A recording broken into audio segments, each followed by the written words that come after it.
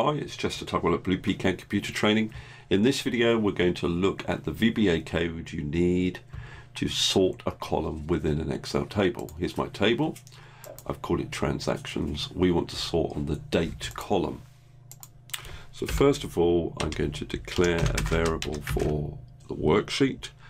So dim ws as worksheet, and then set that variable to equal the active sheet. Then I'm going to reference the list objects property of the worksheet, and that's basically a collection, and from that collection I want to reference the transactions table, and I want to use the sort property. Now there are a number of things that I'm going to do with that property, so I'm going to start with, and then I can then reference the sort fields property of the sort property. First of all, I'm going to clear any existing sort options on the table, and then I'm going to specify the sort I now want to apply, and I can use the add method for that. Now that has a number of parameters.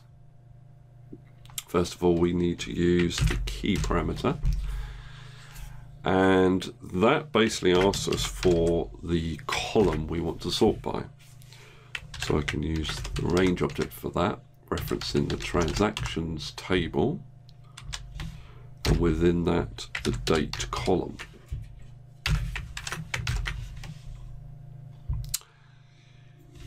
The other parameter we want to reference is order,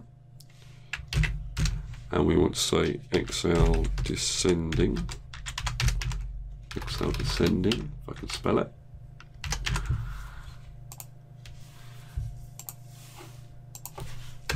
And then I need to apply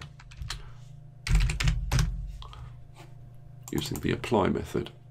Right, then end with, and that is all the code that I should need. So let's see if it works. I'm looking for the date column to be sorted. If I press play, it does in fact sort it. Okay, thanks very much for listening. It's been Chester Tugwell at Blue Pecan Computer Training.